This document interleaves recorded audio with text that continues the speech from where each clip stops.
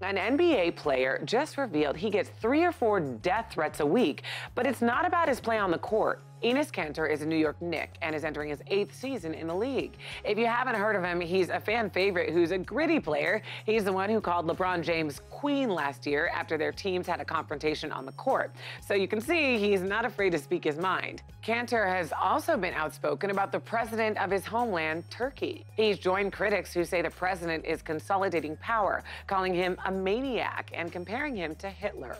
Turkey has revoked Kanter's passport, and prosecutors reportedly want him to serve prison time. He says supporters of the president continuously send him hate mail, including 3 to 4 death threats a week. He's alerted law enforcement and says he feels safe while in the U.S., but says going anywhere outside the country would be dangerous. Kanter has legal residency in the U.S. and hopes to qualify for citizenship in a few years. He says he appreciates the right to free speech here and the ability to share his thoughts openly.